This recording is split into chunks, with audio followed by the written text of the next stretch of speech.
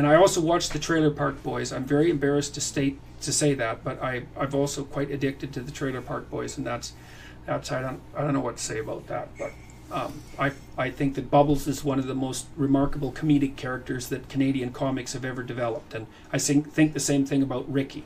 I really think the show is a profane and distasteful work of genius, and it's a guilty pleasure. So I guess those are my spiritual practices, watching The Simpsons and the Trailer Park Boys. He was there when it counted, and that stopped that show from degenerating into cynicism. And I also think the same about the Trailer Park Boys, which is a show that I have a fair bit of partiality for, despite its endless profanity and absurdity. It has the same underlying structure, is that the characters are bound together by genuine affection, and there's something about that makes the satirical message both positive and deeply acceptable as far as I'm concerned. So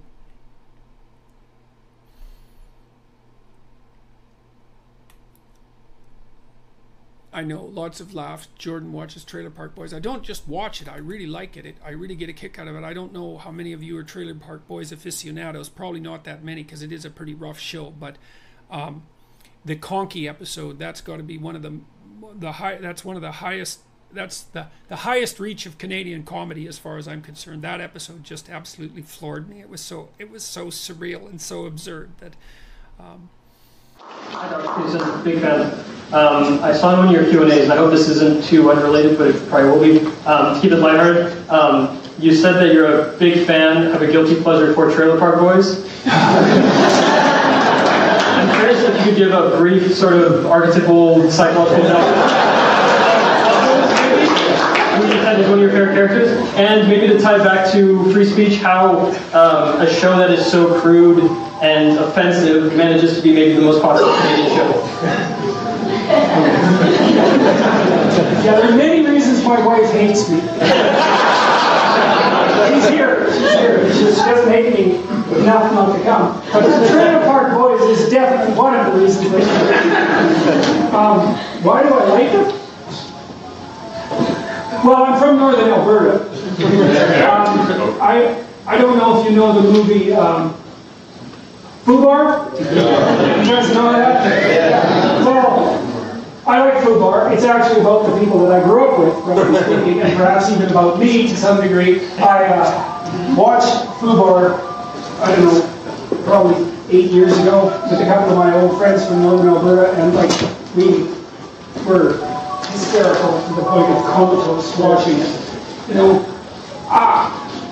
there's something about, I like working class guys. I think they're funny. They have great senses of humor, and something I really miss. I mean, one of the ways that working class guys compete is through absurdity. And I work in pizza restaurants, I work in lots of rough places, you know, rail crews and that sort of thing. And what keeps guys alive in situations like that is their absurd sense of humor. And the Trailer Park Boys is a great example of that. I think it's hilarious that the Canadian government funds it. What I also like about the Trailer Park Boys, and this is also what I like about The Simpsons, is that it's absolutely reprehensible in all of its details, except for its container. And so The Simpsons, the family is central to The Simpsons, right? No matter what you say about Homer, it's like he loves his family, he'll do anything for his family, and fundamentally they're oriented towards each other. And so it's always a comedy, because they're aiming up.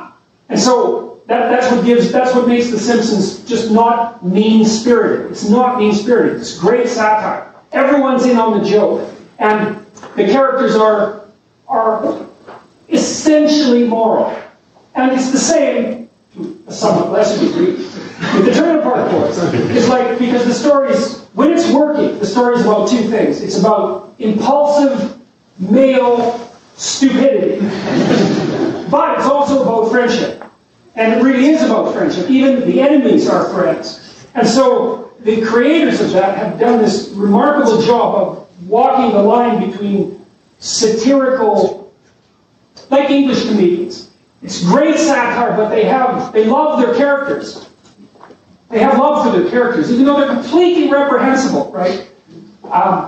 So that's partly why I like the Trailer Park Boys. I always rate those comedians. I think they're unbelievably funny because you watch it and it does have this documentary-like aspect. And it's easy to believe, like most of the fans do believe, that these are real people. And they're not. They're making this stuff up. And they're great at it. The Conkey episode, man, that just... that's high art, isn't it?